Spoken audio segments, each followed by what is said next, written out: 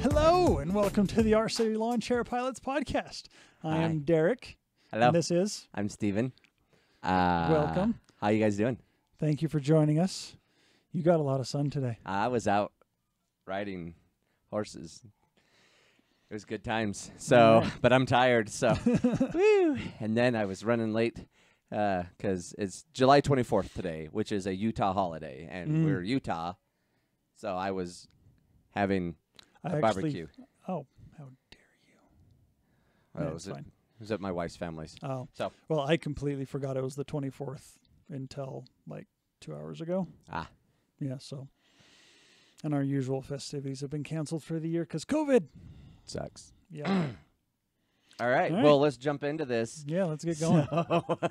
Start off with the crazy stuff. Yeah. What's going on? So, latest news from me. I found out I broke the antenna on my RX-6R. The one that I had in my discus launch glider. Yeah. That's why you were losing telemetry every time it would go a certain direction. Yeah. Well, not just if it got a certain distance away, it would drop that RSSI signal. So found out what had happened is the antenna pulled out of the connector that plugs it onto the receiver. And it had been that way, I think, for a couple flights, like a couple outings. Yeah, probably was because you kept getting that. Yeah, so overall, a couple hours of it being out. I ordered new antennas, and I got a couple extras just to like make sure if something goes wrong, I can replace it immediately again. But I plugged it in, I could connect it to my radio, and within like 2 feet of the receiver and the radio, still had terrible signal. So I thought, now the antennas I got are a thinner gauge. Like the outside is thinner than the original stock ones. Okay. So I emailed the loft and told them what was up, and they're like, okay, those are the right antennas. They will work. But then they asked me how long the antenna had been broken and how long I'd been using that way. And I said maybe a few hours. And they said that might have fried the receiver. Oh, really? Yeah. Putting too much stress on it. I guess. Something. Weird. Something. Huh. So, but that's okay. I've, at the very least, I've hot glued all the rest of my antennas in place. So hopefully the other ones don't pull out. And a dab of hot glue weighs nothing, so it's not a big deal. Yeah, you're not adding a lot of weight to that. So, but I'll talk about it in a bit. FrSky has new receivers coming out that I'm going to... That's why I'm not buying new receivers right now. Because they're pulling in new ones, and once Aloft has them in stock in the next month, you're going to get some I'm going to buy a whole bunch. All right, because they're awesome. All right, so what about you? What's new? So I can't remember if I talked about it last time. I don't think I did. Did I fix my ELF last time? So we went flying, yeah. We because it was fixed, and then it was because you fixed it with the balsa wood stick.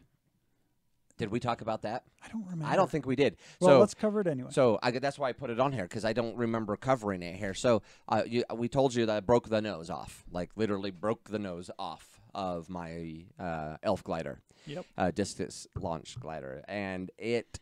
So I went and got some balsa wood that was close, and then I shaved it down, and then I actually keyed it because the one side was bezeled or tapered. Tapered. Yeah, it was tapered. That's the word I was looking for, tapered. And so I fit. It was only 3/4 of an inch, not even a full inch that I put in there, and got it. It was like a nice, perfect fit. Glued it all up, got it all in there. Then we wrapped it with some carbon fiber and glued it some more. Yeah. Man, that thing was like a champ, working awesome. It was great. And we went out and flew it. In fact, we flew it that next Monday. Yeah. Afterwards. The day episode 3 came out. Yep. And got some good flights. And then the next day, I went and flew it again. I got about 30, 40 minutes of flight. And the wind... the only thing I can think of, it was a cross between me overcompensating with what the wind had done, and it just slammed it into the ground and sheared the servo gears. Yeah. So that's sad. I got that project coming up. Yeah. And then let's see, that's basically the news that I've on those. But that takes me right into the product. So it sheared it, and you, Derek, did good job. I know where everything is. Servocity.com. Yeah. And the worst part about this servo replacement, it was only $2.99. Yeah. This was the last one in stock. I wanted to buy 3 of them. Oh, no. Shipping cost me $8. Oh, no. Well, $7. So I could have bought a brand new one, but I'm okay because this gives me an experience because when I upgrade to, say, $30 servos, you're going to replace I'm going to replace them with $3 parts instead of another $30. The servos I bought were $12 servos. Yeah. So, like, not a big deal. This gives me a chance to learn on the servo, and if I don't fix it, I will buy some probably nicer servos. Yeah, well, and you're only out a really cheap servo. Yes, exactly. So, and it's only a few dollars, and even with the shipping and the servo parts, it's still less expensive than if I bought the more expensive version of those servos. Yeah. So I'm still saving money, especially if I get it working. Yeah. Now, if I don't get it working, then I have to buy another servo, and that sucks. But I chop that money up to education. Yeah. And that's what I'm going to put that under is education, learning how to replace the servo parts and whatnot. So very nice. I put in the notes that it's on its way, but it came I drove on my way home from the barbecue. I stopped and got the mail and it was in there. So I just got it today. I'll show this on the video so you guys can see it. But that was the last one they had in stock of that size, and this is the one for my HS40 Nano economy Nano servo. The high-tech servo. Yeah. I wonder if high-tech is a China company or if it's American. I don't know.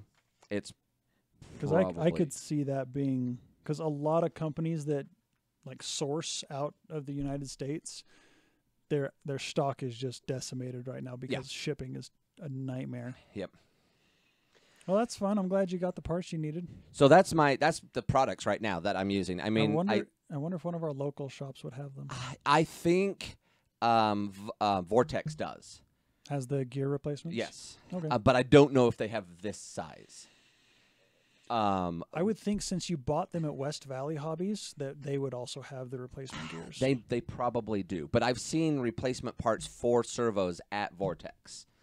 So I know they do replacement parts. Like, if they have them, I don't know if they would have this specific one because I bought all that they had from West Valley of the servos I had that they had. So I might do a trip next week over to Vortex and just see what servos they do have of that size. Yeah, for sure. And but right now, that's on my those are the new products that I have. That's really it. Like, I didn't get anything new. Well, kind of, but I'll talk about that thing a little bit later. All right. Okay, so products that I'm using / new. My Weller soldering station. Which is pretty sweet looking. For the video, it's right here. It's the cheap $40 one that you can get at your local hardware store or on Amazon. It will do up to 900 degrees. It's 5 to 40 watts. It's got an adjustable thing on there, which is really nice. I usually run it a little bit higher than halfway, so maybe about 30 watts. I find that works great, doesn't overheat too much. So I've been using that to replace all of the battery connectors. Oh, yeah, you've got a bunch of those, too. So I went from what used to be Dean's connectors, the T-shaped with the red plug, to XT60s and XT30s. I've been just flying through replacing those, which has been awesome. That gives you a chance to work on your soldering skills, too. Yeah, I'm actually getting pretty good at it. So that's nice. I'll look at those solders and let you know. They look really nice. They're covered in shrink wrap, so no one can tell. So they are good. Yeah.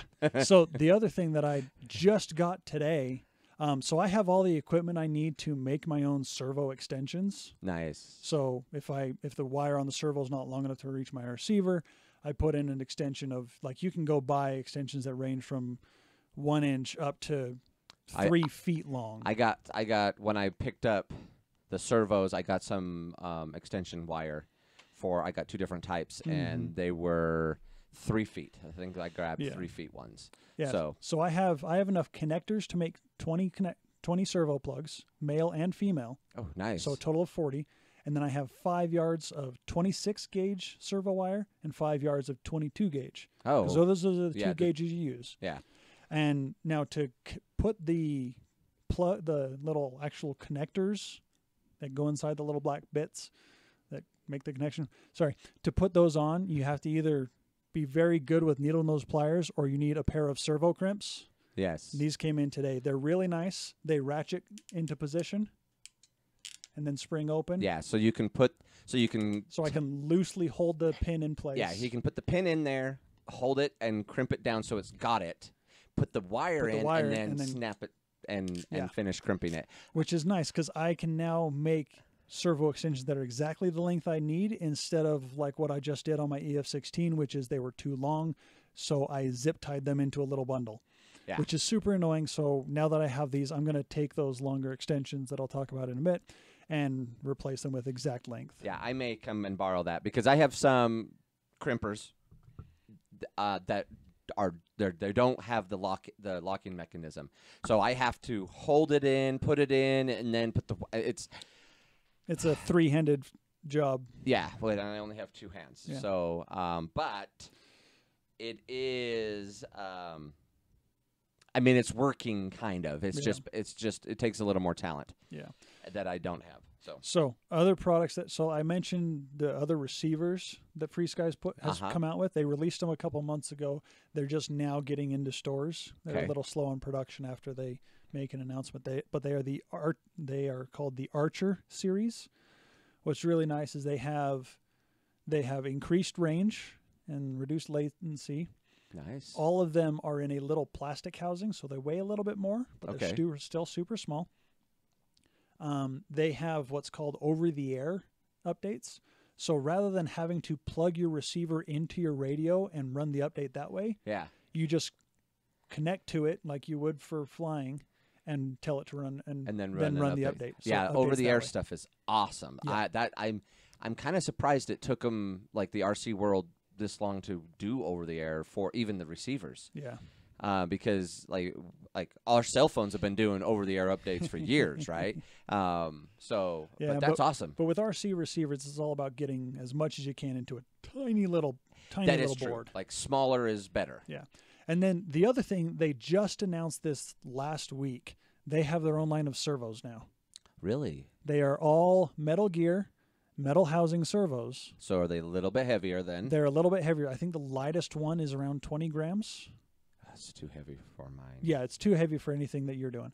But like I could put that in some of my big planes. Yeah, but the metal, that would be I could put some of those in my cars that I'm looking at upgrading. Yeah, and they have ones that are designed they're called wing servos. So they're very thin and flat, and then rather than having the mounting holes in the typical location in line with the top, they're turned 90 degrees and lined up with one of the big flat faces, so you mount it on that way. Oh. So it makes it really nice if you're putting it inside a glider wing that's really thin and you're not bulking it up. That's very awesome. Those are coming out. I'm super excited to get some of those and try them. Yeah, that'll be very awesome. So exciting stuff coming down the works from FrSky. Okay. So Latest do we have outings? anything else? I don't think so. I think that's pretty much it. I guess I could now. You want to talk about other products? Yeah. So do it. Let me talk about this one. I was going to throw it in something else, but so I saw a special on some drones. Mm-hmm. Quadcopters. Quadcopters, yeah. Just so we're clear. Yeah. And this, I'm going to show it there. It's a DJI mock-up. It weighs, here, lift that up. It weighs almost nothing. That's got the battery in it and everything. Oh, sweet. So it unfolds. It's an unfolding one. Those of you who are familiar with the DJI style folding, this one is. Now, this thing claims it's indestructible. It's not. It feels so light. But it is super, super light. But the cool thing is it's got some intelligence. Yeah. So it'll hover. Like, the antennas don't even do anything. Oh, what? They're just for this literally is just this is just to make it look like a DJI. Yes, this is a super inexpensive drone. They were about $50. That's not bad. Which for the other drones I have of similar make is a better quality, I think. However, I don't think I can fix these. No, something breaks on this. The whole thing's that's what scrapped. I think. But I have crashed it, and all it did was fold in the arm. That's good. So I hit something that I thought I was further away, and it just folded the arm in. Yeah, well, there's not a whole lot holding the arm out. You can feel there's a small little dent that it snaps into, but it's pretty light. They do come with blade protection, so you can fly it indoors. Okay. Now it's a closer to like an 8-inch drone, but it's still under the 250 grams of weight, so it doesn't require the license registration that you do for the heavier drones. You still have the standard restrictions, just like all flying, but. Motor center to motor center on the diagonal is 7 3/4 inches. Like I said, 8 inches. Yeah. I have a ruler here. I wanted to measure it. So, but with it flies. It's got a hover mode. So when the nice thing is, it's just like some of the smarter drones. When I put it up at a level, it will hover at that level. So it's got a gyro in it. Yeah, so I can fly it around and stuff like that. It has been actually pretty fun to fly. I've flown it a couple times. I mostly got it so my son could fly it, and he hasn't really wanted to fly it too much. Well, that's because your real DJI is so much cooler. It really is. But for $50, and I never showed this. Let me show this real quick. It's got a nice comes with the carrying case. I don't know how many more they have because they did say that it was a limited run. I got 5 of them. I noticed there's a camera on it. Does the camera work? How does the camera work? Like, is there an internal memory that you plug into? No, through your phone. So it's got an app. You connect to it on your phone. Yeah. Okay. So now I've got like 18 different drone apps because every drone I've ever purchased pretty much has its own app. It's a good thing your phone has 1 billion gigs of memory. It does now, but it didn't originally. So, that has been pretty fun. But like I said, my son hasn't. I just need to take him out and fly with him more with it, and I think he'll start to like it because it's. I would say he's 8, almost 9, and I would say if your kids have an interest, this is a great to get out of the little tiny 4-inch ones or 3-inch ones and moving into the 5-inch ones and like this one, the 8-inch one. Like jumping into those, but still staying under that 250-gram weight limit. Yeah. Well, and it looks like, so that thing's spinning 3-inch props. So it's a good size, brushed motors. Yeah. But it flies. For $50, I would say it's better than my $70 hobby one. Now, the nice thing about my $70 hobby one is anything break, I can rebuild that basically from scratch. Yeah. That's always a nice thing. That is one nice thing. This thing, I ran into a couple things. It took it really well. It's super, super light, so like it doesn't ever reach terminal velocity when it's falling because it's so light. Terminal velocity for it is really slow. So, but so I wanted to share that I got those. Nice. And those I haven't opened the other ones yet. I'm trying to figure out what exactly I'm going to do with them. I might do gifts or something. Like if we can get maybe like that whisper, maybe.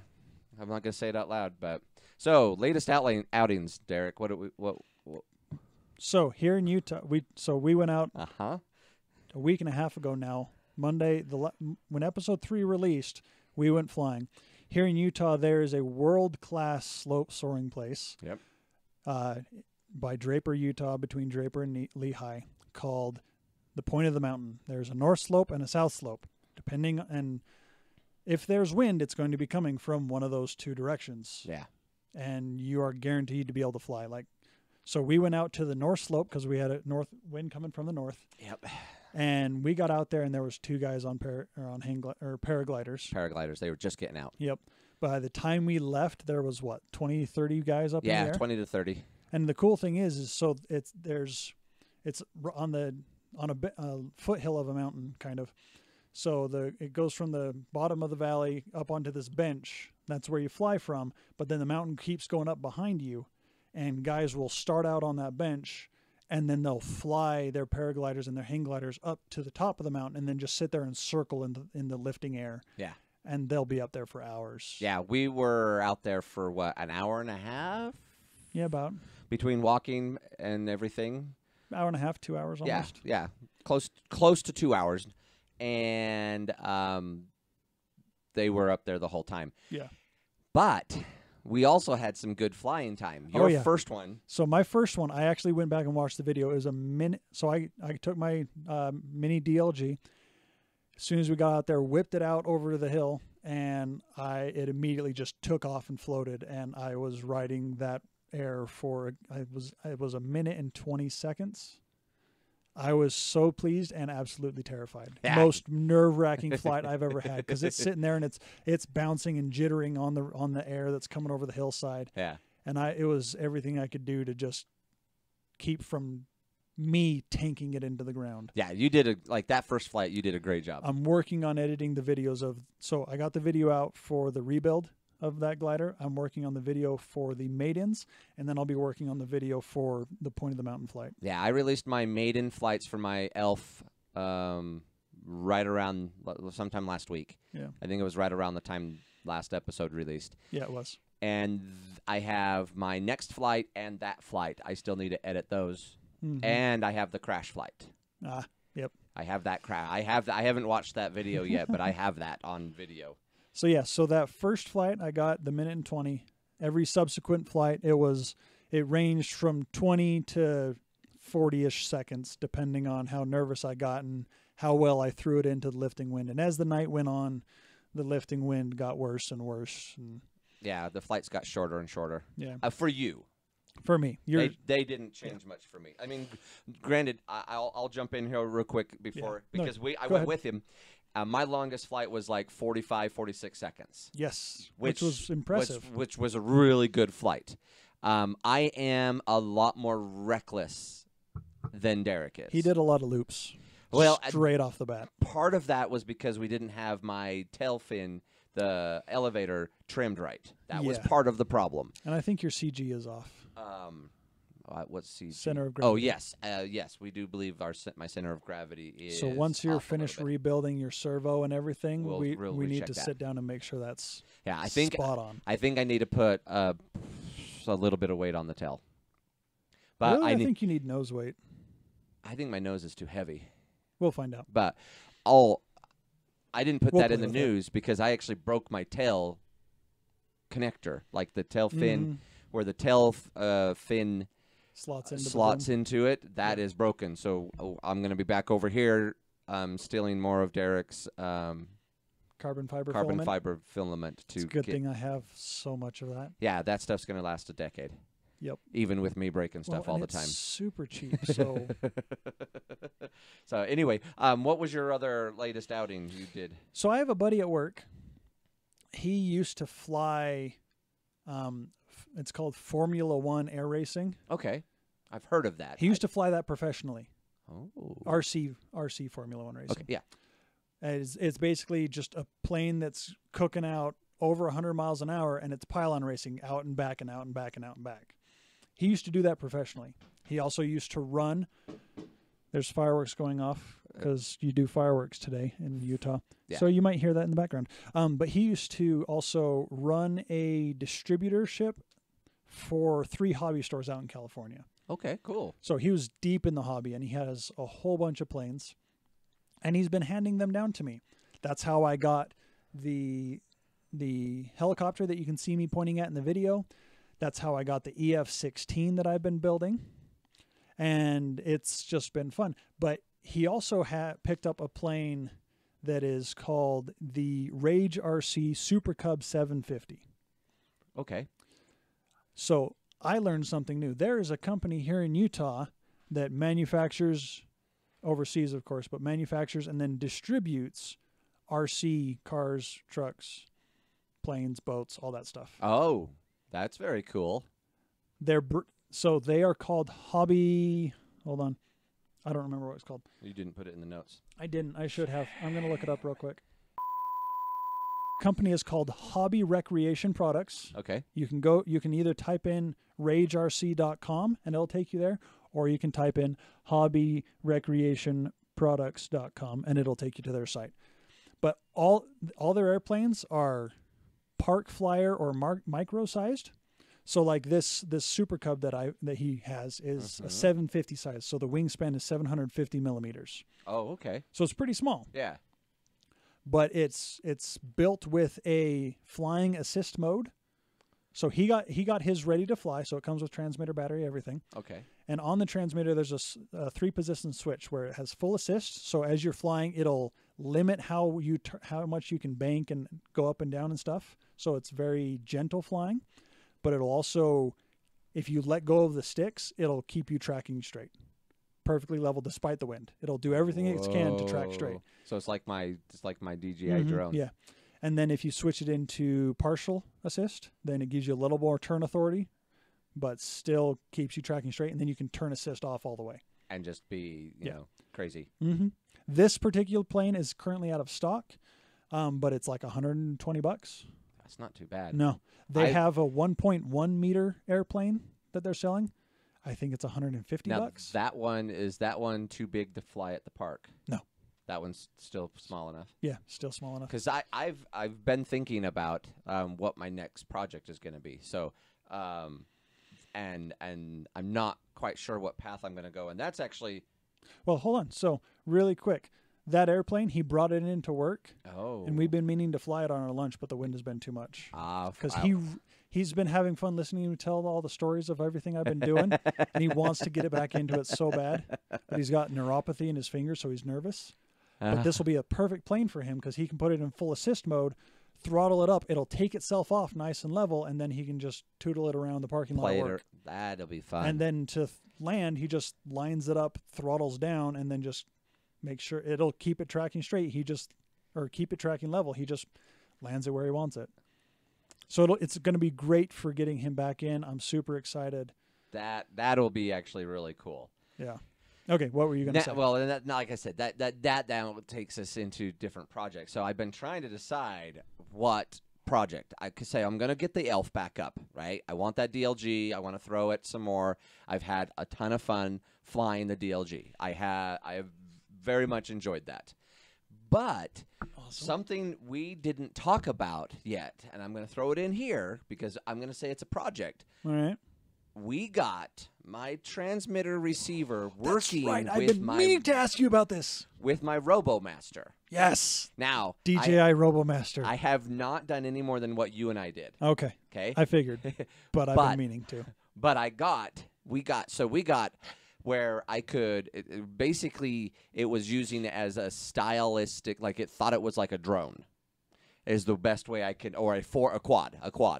Well, so let's start out with how the RoboMaster controls. Okay, so the RoboMaster is a robot car that has a turret on it. And the controls are all on your cell phone. Mm-hmm. It's an app that connects to it. It's a really, really smart app. Now, the RoboMaster is specifically designed for learning. There's a whole bunch of extra connections that are available inside of it. The app lets you fully, you could program this thing to run a course all by itself. Yeah. So because it's designed to do that. It has what you could consider a flight controller, but obviously it has an autopilot that you can program. Yes. So I can program it and then hit go, and it will run that program. Yeah. And then there's targets and other things that you can set up. So you could set up a whole track, put it out there, and say, go count from 1 to 5, and then end on the heart. And it would track it, do it in sequence, and end on the heart. Like you could program it to do that, and it would run it autonomously. That's awesome. And you could change the course around and everything. And that's what it's designed to do. Well, part of that is you can add extra hardware to it. You can change out hardware. In fact, they just released a new version of it that is a claw instead of it shoots BBs, or it shoots the water pellets or a laser. Oh. So the new one is a claw. Oh. Same That's chassis. cool. Yeah, same chassis, but they just replaced the upper turret. Mm-hmm. And so you can, I don't know if they have just the turret replacement, but they changed, that's all they did was they stayed with the same body chassis and then changed out the turret with the claw. The kit comes as a whole. I don't know if they have parts to go back and forth with yours. I'm assuming they will eventually. I would think they would. That's what it's designed for. But now the app, when you open it up, it shows both models on there. And you have to pick which one you're running. Nice. But we took our FrSky transmitter and a 4-channel receiver and plugged it into the S-Bus, and right off the bat, we started getting controls. Yeah, it was terrifying. It was so awesome. So now the way we set it up, we figured, so there's a motor for each wheel. We figured, okay, to make this run properly, we figured why not set it up like a quadcopter? Yeah.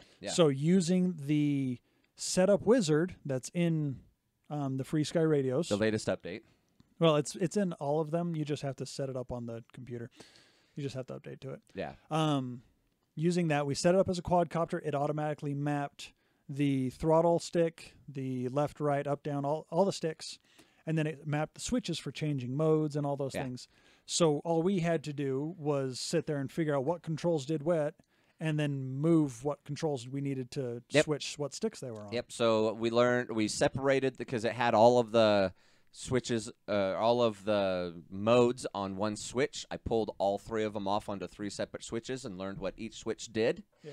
So we had a turn it on switch. We had the arm switch. The arm switch. We had a mode switch, which was like a fast slow mode switch, and that one usually would freak it out, moving from one to the other. And then there was one more mode switch that would change it between whether or not you could control and then we had a turret control switch that made it so either I was moving the turret and it would whichever way the turret was facing, that's the way it was just driving forward. Yeah. I couldn't control how fast it was driving too much. I had a little bit, but not a lot. But whichever way the turret was facing, that's the way it was driving. Yeah. So the way in the DJI program to set up the RoboMaster, you tell it, or that's where you can set up your controls and everything. So you just set up the basic controls in your radio, and then in the actual controller program for DJI, that's where you tell it, okay,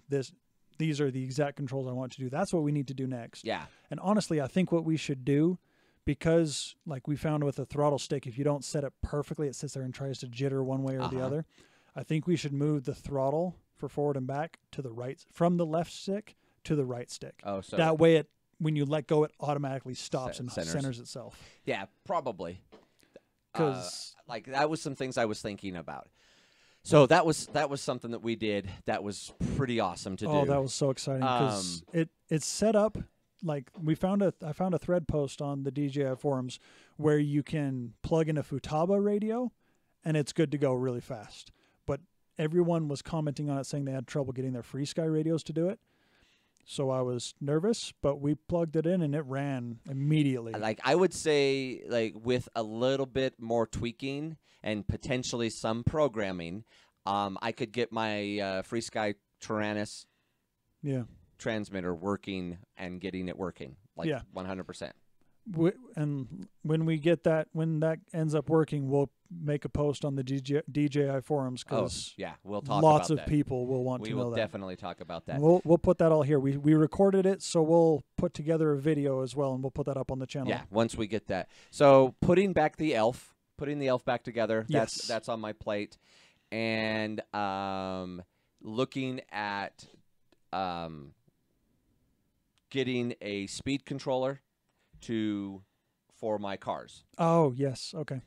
And I've thought about it and I've kind of decided, so I got to just dive into the frames that I have and find out what kind of motors and start simple. So get it actually will be a very cheap speed controller that will do, I think these are all brushed motors. Yes. And then using a servo for the steering and just start like really raw, really crude, and just upgrade from there and just see what it does. You're going to want to make sure that you're well, I don't know if you're going to want to make sure of this, but I would recommend looking for an ESC that can handle forward and reverse. Not all of them can do that. Even car ones, not all of them can do that. I will have to make sure to look at that when I'm getting those. Because you can get brushed ESCs; those are a thing. Yeah. I'd recommend making sure that it can handle reverse as well, because it's nice when you can back your RC car up. Like my Nitro truck, it doesn't have reverse. Yeah. So most of the ones that I looked at early on did say they had reverse. Okay, perfect. But I'll when I finally buy one, I will make sure that's a thing. And I'm still working on with the crimps that I have, getting the 5-channel receivers that I have. I've got that. I've got the module to make it work. I wonder if I should be able to use that. Yeah, I wonder, because it has two. The way these work is they're the same two sizes that it's on mine. Well, there's an 18 to, so just so that people listening can see, there's two jaw. Well, there's in the jaws there's two sets of crimping spots. There's one for 18 to 22 gauge wire and one for 24 to 30 gauge wire. So I wonder if the 24 to 30 gauge would be small enough to handle the crimps that you need to do. They would be. So, because that's the same. That's my range is actually a smaller, a tighter range for the ones I got. Oh yeah. But it's in the same range and they work. Like once I got it in and held and then got the wire in, it crimped right up nicely. Okay, so yeah, it just took me a while to get it in and facing the right way, because that's the other thing is you got to put them in facing the right direction. Otherwise, so okay, we'll get together then. So that's actually some beginner tips that we kind of threw in there. But what's your project updates that you're working on? I have started building the EF-16. I'm so excited for this. I want to go. I am absolutely terrified. I want you to fly it, actually. I will be the one flying it. Yeah, but so, I want to get out there and watch you. So when was, I don't remember when this made. It's a long since discontinued model. You've had it for a long time, huh? You haven't had it for a long time, but I got this from my buddy at work. He's had it for a long time. But it's called the brand is Phase 3.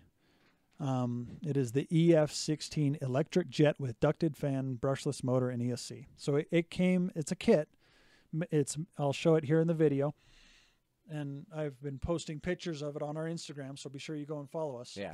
This is where I'm at so far in the video. I have the main wings on, and I have all the electronics installed. Oh, yeah, you do. I can see the battery. Is that the battery? Yep. Is that the battery pack? No. So. Oh, that's your controller. That's the speed controller. So underneath, you can pull off the canopy, and underneath you find the battery compartment, as well as my receiver, and the plug for the battery lead. Inside, underneath there is, so since it's a ducted fan, you need to be able to, you have to have a hole in the front for air to be sucked in. Yeah, an intake spot. Yeah, and then it gets pumped out the back. But in that intake, hiding in there, it's really kind of hard to see. Maybe this angle will show it. It's on the video. It's hard. He'll get some pictures out there for you in there's other some pictures videos on our Instagram. But the ESC is there, which is nice because it's right in front of the fan through that inlet valve, and all that nice cool air is going to be blowing over it, keeping it nice and cool. Nice. So that'll be great. But what I have left, and the servos are mounted in place. Yeah, I saw that. I'm going to. Oh, I won't be able to redo the wires. I wanted to redo the servo extension wires because the wires on the servos weren't long enough. So I added extensions. But they were longer than But they're longer than what I needed, so they're kind of bundled up with a zip tie, and I don't like it. But maybe I'll just cut those ones short and go with that. We'll see. But the next thing I need to do is add the decals, because that's the next step in the instructions, and then I put on the Tailorons. So it runs it controls like a flying wing. So there are two control surfaces that operate independently of each other, but also to perform aileron functions like rolling, and then they'll work together like elevators to go up and down. So there is no rudder on this. It is what you control it in the form you call bank and yank. That sounds more dangerous than I think I want, but you know, so I can't wait to. So you roll it over and you just pull back on the stick, and that's how you turn. But it's supposed to fly super fast. Like in the instruction, it says this is not a slow flying plane. This is flown best at high speeds with gentle controls. I am so scared. You may not have enough room at our local park. I think I will barely have enough room. Yeah. But if Maybe. not, you might have to go into the elementary school that's right next door. I think so. I'm thinking just to get away from cell towers and stuff, because there's 2 right here. Yeah. And this is going to be flying a bit of a distance. I think we'll have to go up to the Salt Lake Model Airport. Yeah, probably. I mean, I think you could test it at the park, but yeah. I don't know. You have to make sure that nobody's there because you're going to be using the whole park. Oh yeah, I'll be using the whole space. Yeah. But so I've got that, and hang on. Those are my next steps to get the decals on and the rest of the control surfaces in. But it was interesting setting this up. The way it's designed in the instructions, they say, depending on your battery weight, that's where you put the ducted fan unit. So I had to weigh my battery. It turned out to be 151 grams. And in the instructions, it says if your battery is 150 to 172 grams, they tell you measure this far back from this line, and that's where you put the leading edge, the front of your ducted fan. Wow. And then there's... and it has a place for you to put your battery, too, like where you put your battery. In the canopy here, underneath the canopy, that's where my battery goes, and there's plenty of room for me to slide it forward and backwards to make sure the CG is correct. But just initially it says, if your battery weighs this much, put your EDF here. Oh. It's really interesting. I'm excited. I'm excited, too, and absolutely terrified, but it's going to be awesome and loud. Oh, how loud do you think it's going to be? I mean, should spin up and... I test spun it up the other night. It's very loud. It's a good thing you won't be right next to it when you're flying. It sounds like an angry bee. So it's like my DJI. Yeah, take that sound, yeah, amplify it by like 20 decibels. Probably not 20 because... I know decibels are exponential, yeah. but still. Probably like 5 decibels. Maybe 10. That's a lot still. I know. That it's is loud. It is so loud. That is crazy. But so, I can't wait to get it get looks that out awesome. there. It's huge. The wingspan is 26, 25 inches. So not super big on the wingspan. It's longer than it is wide. Like you said, it's a flying wing. It's like it's a rocket. But yeah, so jet. everything's put together with epoxy. I epoxied the wings on because they weren't originally on. I glued them on. But yeah, the last thing I need to do is just get the decals, vertical stabilizer, and the tailerons. I also, so real quick, one interesting thing about this, a lot of people, where the tailerons mount on are these little tabs of EPO foam. Uh-huh. And that tends to be where they break on people first. Okay. So the makers of this plane put out a document for a reinforcement mod where you cut out of 16-inch balsa or hobby-grade plywood or whatever, these shapes, and you glue them on over and around those taileron supports. Doesn't look like you've done that. No, because I'm using carbon fiber. Oh. I got a sheet of 1 mil carbon fiber, and I've got my scroll saw in the garage that I need blades for. Once I get blades, I'll cut those all out, and then I'll glue those on. That'll be... So it'll be super light. It shouldn't affect my CG much at all. That'll be very, very, very cool. But it'll add a nice little hint of carbon fiber and some good structural rigidity and reinforcement. Yeah. And make for an awesome looking and flying airplane, I hope. But yeah, I'm absolutely terrified to fly this. All right. It may not survive very long, but it'll be awesome, and there will be video of it. So there you go. That is my project updates. I don't think I have anything else right now. Cool. All right. So beginner tips that you've got here. Let me drink my water.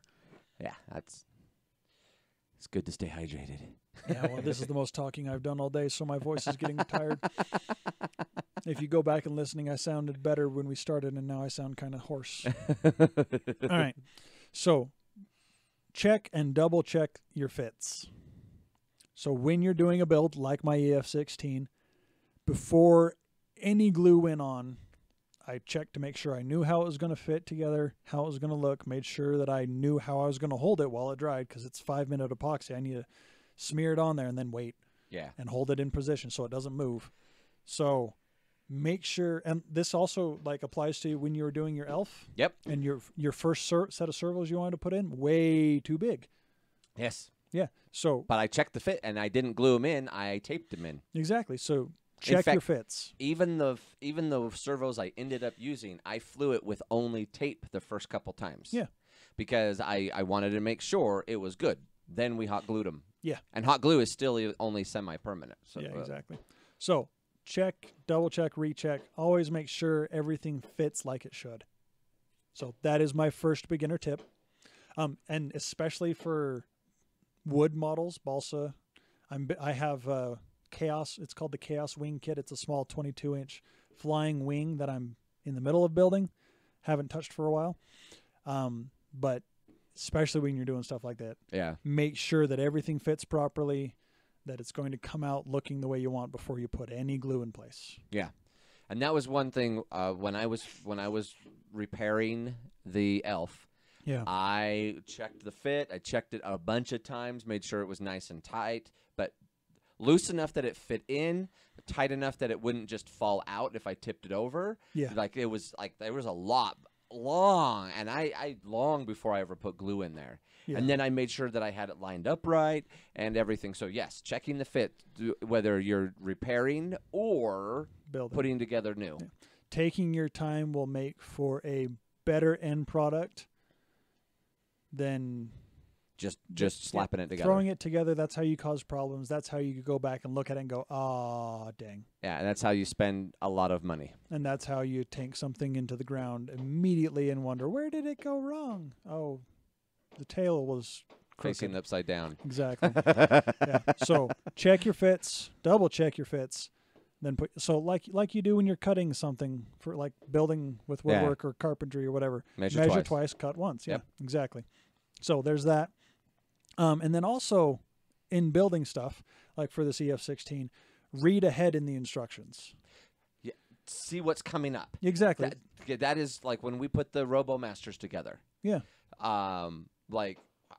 It was very good instructions, but I would read a couple pages ahead because while we were working on a part, and then I'd look ahead, and we'd work on part, look ahead, very much. And the second time we put it together, the second one, because I got two of those, the second one we put together went a lot smoother because I'd already put one together. And it's probably put together a lot cleaner. I don't know if it's any cleaner. Those instructions were really good. Yeah. But I agree with you. Like reading ahead on the instructions, that is a great one, especially when you're putting kits together. Yeah, because the kits are going to tell you one way to put it together.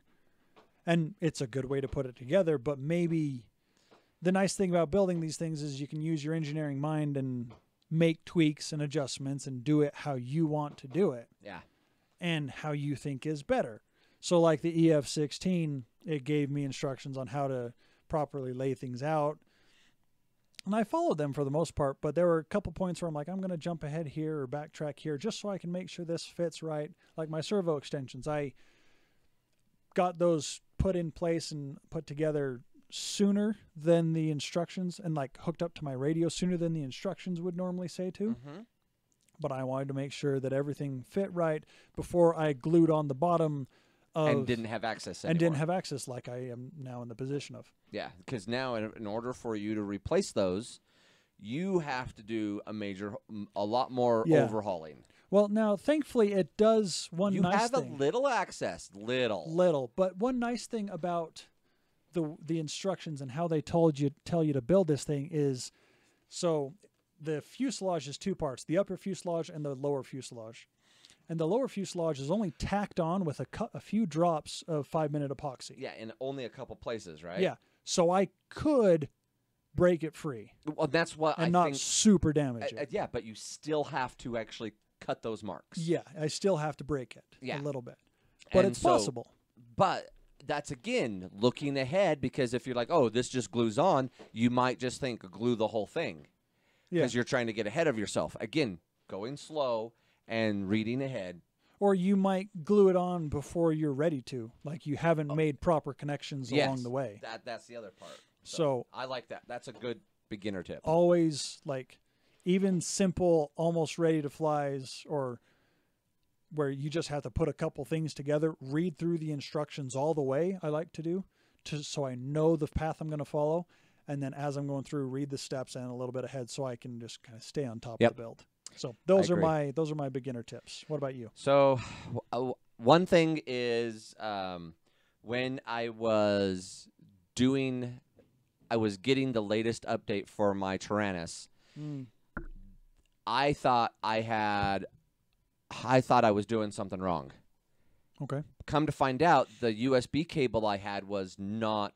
It was like only a power source, so it wasn't getting me the connection that I needed. There was something wrong with the USB cable. There was no data transmission? Yeah, it was like it was reading part of the data, but not all of the data. So because there are some USB cables that are just power cables, basically. Oh, gotcha. Yeah. And that's what this one was, I think, because it would charge it, but it wouldn't giving me the data communication that I needed.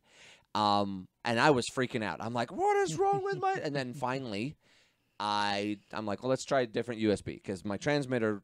Brand new. It can't be broken. Shouldn't be broken. And it wasn't. Thank goodness. USB cable. So make sure that the USB cable that you have is not just a power one, and that it's a full blown. And check it. Make sure. That sounds really simple, but I played with that for like 30 minutes, and I was getting all kinds of. I was doing weird things on my transmitter, and all kinds of things, thinking something was broken on it. And I swap out the cable, and everything started working. Nice. So that is checking your cables, making sure you've got the right cable for what you're doing with whatever it is. Yeah. And this one was specifically USB, and it was a USB mini, so the old small square ones. Anyway, because that's what the TARANIS uses for communication with your computer and stuff like that, and for charging. Yeah. But so just make sure those are good. Then the other one. This is when you're out flying. Yeah. Like, listen, feel, look at. Like, I can't. I'm not sure what's the right adjective here. No. But like, feel Pay the attention. wind. Pay attention to what the wind is actually doing, yeah. and what your flyer, when you're flying, what your flyer is doing in the wind. Because I sheared my servos, as I said earlier on, and I know, and I think it was just. It was a combination of a overcorrection with the wind shear that I hit. I think I just got a gust of wind, and I overcorrected or undercorrected, I'm not sure, and it just slammed it. It slammed it to the ground. Ouch. Hard. Yeah. Super hard. I saw the aftermath. It's pretty sad. Yeah, like it destroyed, like it popped off both servos. It destroyed the one servo. It damaged the tail wing, the fin connector, the fin slot, and but my nose piece did not break. That is the key. That thing is never gonna break. Well, so talking about the wind for a second, when you're flying any winged aircraft, any fixed wing aircraft, you always take off into the wind. Yeah. Because when it comes to flying, ground speed isn't what keeps you in the air. Nope. Wind speed is. Yeah. Because the wind over your wings is what keeps you moving. So when you're flying into the wind, your ground speed is going to actually be really slow. Yep. When you're flying with the wind, your ground speed is going to be screaming. Yeah. Because the wind is pushing you, and you're trying to keep on top of it, so you actually have wind speed going over your wings. That is exactly what happened. Yeah. I had got turned going in with the wind, and when I turned back around, that's when I think I hit the gust and just caught you right to the ground. Yeah. And that's the thing with the gliders that I love. Like, that was one of my favorite things. It's just sitting there. It's just sitting in the air, just wobble a little bit, and just sits there. It's so awesome. Like, you're just minor touches here and there, and it's not going anywhere. It's not going forward. It's not going backwards. It's not doing it. It's just sitting in the air. Like, it's just magically sitting in the air. It's so awesome. Well, and if you have enough wind and you get your speeds right, you can fly backwards. It's terrifying, but you can do it. With that Elf, I was doing some really cool things. Yeah. Like, I could get it up, nose up, where it's 100% vertical, and fly it backwards on its tail, and then flip it back up. Oh gosh. It was so those are some things that I was doing because I would get it up there, it would sit up there, I'd shoot it up, it would then, and I'd tilt it backwards so the nose was up but leaning back, and the tail was forward basically, but still in a vertical position, and then it would pop up, and just as it would like change vertical, I'd flip it back down, and it would just bounce right back up on top of the air. I did that a couple times. I still was only getting 25 seconds in the air, so this was all happening pretty quickly. 25 is pretty good, though. Yeah. The day I crashed it, my average time was like 25 seconds. Yeah. Because, like, these small gliders, I think the highest I've gotten mine on a launch is maybe 50 feet in the air. Yeah, you had some I've seen you have some really good launches. You might be pushing 60 feet. Maybe. That's a hard maybe. Yeah, but these gliders are so light. Yeah, they're 100 and something grams. Yeah, most of mine, there's not a lot of mass to take them up there. Exactly. Most of mine I was sitting 25 feet, maybe 30 feet tops. Yeah. Even when the day when because I'd flown up at the point of the mountain, gotten a little more comfortable with it, then flown, and yeah, I was maybe 30 feet tops. And it was fun, but yeah. So there you go. The wind is it's your friend. It is your friend and your enemy. So you've got up here. So I found some new events. Yep. So let's cover those real quick before we wrap it up. Yep. So Horizon Hobby is having an RC Fest, which sounds super awesome. It's October 2nd and 3rd out at Eli Field in Monticello, Illinois. Okay. So if you're local or you want to travel out to Illinois, you can find all the information on the Horizon Hobby website. Just look up the RC Fest.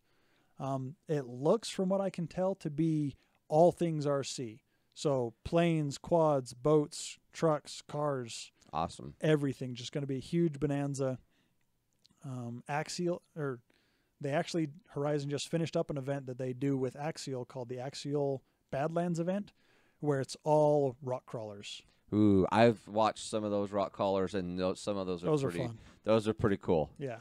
So the Horizon Hobby RC Fest is coming up October 2nd and 3rd. We'll post links to all these events as always in the descriptions and stuff, so that you guys can go straight to where we found them and get all the information. Yep. So the next one you've got on here is August 9th through the 13th, MultiGP Virtual Open. Yes. And you go to multigp.com and look up for the MultiGP Virtual Open. Search for that. This is cool. This is not a on-location event. This is a virtual fly-in using Velocidrone. It is. I don't know much of the details. I just found it this morning. Okay. But you register as a drone pilot. You use Velocidrone and you sign in and you run MultiGP races. So like real quadcopter races, and they have classes for professionals all the way down to brand new rookies. And various size classes and everything. So will you run a course, and then will it be time, or will it be? It'll be like a regular quadcopter race, but it'll all be in Velocidrone. That actually sounds like something I'm going to look into. So Velocidrone, it's a pretty cheap drone simulator. I think it's $25-ish bucks. I'll look it up. We'll post a link to it as well. But yeah, they have that going on. They're still very bare bones on the information, so you'll have to go to the link that we share to get more information about it. Cool. But that is coming up. Should be super cool. And then another virtual flying that's coming up. This one is hosted by RealFlight and RC Groups. So a little while ago, in the summer, there's a huge RC event / full-scale airplane event called Joe Nall. Okay. Huge event. People come from everywhere to go to this thing. Well, that got canceled this year because, reasons. So they did a virtual Joe Nall, and they had exhibitors come, and everyone, like, you logged into RC or RealFlight into a special multiplayer room they had set up, and they had mapped it out just like the real Joe Nall field and everything, lakes and everything. Oh, whoa. And you can explore it in virtual reality. That's cool. And fly around. So there's that. But they're doing it again. They're doing another RealFlight RC Groups virtual fly-in. Hang on, what's this one called? So we'll post a link to it, but it's there's no real set days yet because I was going to say there's. I'd have to go into the link, but it's so just RealFlight and yeah. So team up in for, RealFlight, you go into multiplayer mode. There's a special room set up for this. You just log in and you can go fly. It's supposed to be a huge fly-in. You don't. There's no fees, no AMA insurance because it's on your computer. You're not. Like, as long as you behave. If you crash into something, it's not gonna cost thousands of dollars. Exactly. So that's gonna be super fun. Virtually, maybe. Yeah, I'm gonna try to go participate in that once I find out like one of the main days they're doing stuff, and I might stream it on our YouTube. That'd be cool. But that's coming up. That should be super fun. So if you have RealFlight 7.5, 8, or 9, you should be good to get in there. All three of those versions work well together. They're obviously going to be running it with 9, but you should be good. So we'll put some of this stuff in the description. So check those out. So you'll be able to see those. Yes, all updates on other events. Most of them are still good. There was one, I think it was the Best Electrics of South Texas. Did they cancel? No, they're still looking for a location. Oh, they're looking for a location. Okay. The Lee from RC Roundtable, who's kind of taking it over or spearheading it. He thought he had a good location, but it didn't end up working out. So they're still looking. The couple options that they do have right now are a little far out. So we'll keep you posted. Yeah, and if you guys have any events that you're aware of in your local area, and you want us to to share it here, go ahead and email us out rclawnsharepilots at gmail.com. Yep. And we'll put it up. We'll talk about them, we'll spread the word we'll let people know. All but 6 of you. Give us some time so we can record it because we're only doing this every other week. Yeah, we record the weekend before we put it out for you guys. So. Yeah. So give us a little bit of heads up. So we have a little bit of time, but we'd be happy to advertise it for you. Or if you are putting up an event, right now we're just starting out, but let us know, and we will definitely share with those who are listening to us and watching us. Do we have anything else? I don't think so. I think that's it. Okay, so I'm going to say it. You do it. So remember, when flying inverted, up is down and down is expensive. RPM is how hard you hit the ground, and torque is how far you have to dig to get it out. Thanks, guys. Thanks for coming, guys. Bye.